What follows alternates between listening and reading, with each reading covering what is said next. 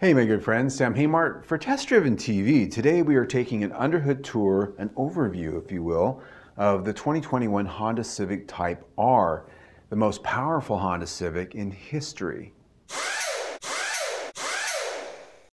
The Honda Civic Type R is the most powerful and fastest production Honda vehicle ever offered in the United States, packing 306 horsepower at 6,500 RPM and 295 pound-feet of torque between 2,500 and 4,500 RPM. The 2-liter turbocharged 4-cylinder engine, which in spite of its high output status and bright red cover, is preciously labeled Earth Dreams. And built by Honda North America, it's then shipped to Swindon, England, where the Civic Type R is assembled. Airflow starts up front at a large air inlet behind the grille and into the filter box located at the driver's side front. From there it heads across the bay and directly into a small diameter, low-mass, single-stroll turbocharger with a computer-controlled electronic wastegate. The boosted charge of up to 23.2 psi travels down low to the high-capacity air-to-air intercooler mounted down below the bumper and then around back of the engine to the drive-by-wire throttle body and composite intake manifold. The air flows into combustion chambers with a relatively low 9.8 to 1 compression ratio.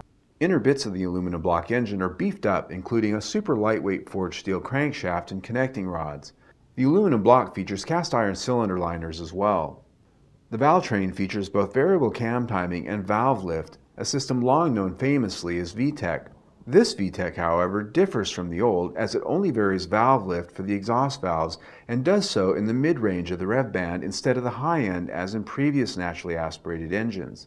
This pushes more exhaust flow into the turbocharger at lower revs for increased mid-range torque and responsiveness.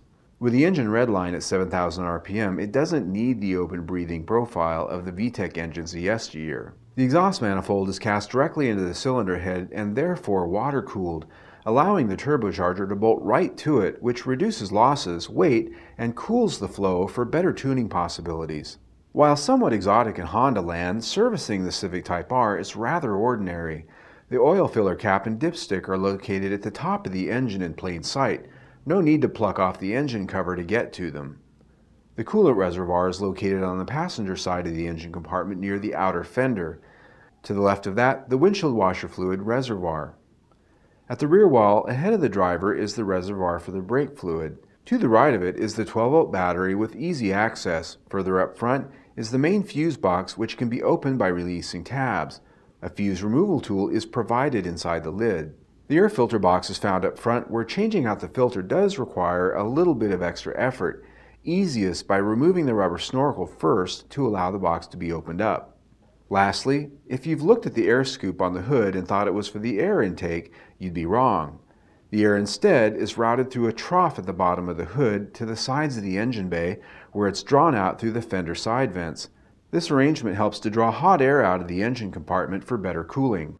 Alright my friends, there you have it for our underhood tour of the 2021 Honda Civic Type R. This is the last year for the current generation Type R. An all-new Civic comes out next year, and then sometime down the way, perhaps a new Type R. Until then, click right here, see my latest video, or better yet, click right here and subscribe to TDTV Garage.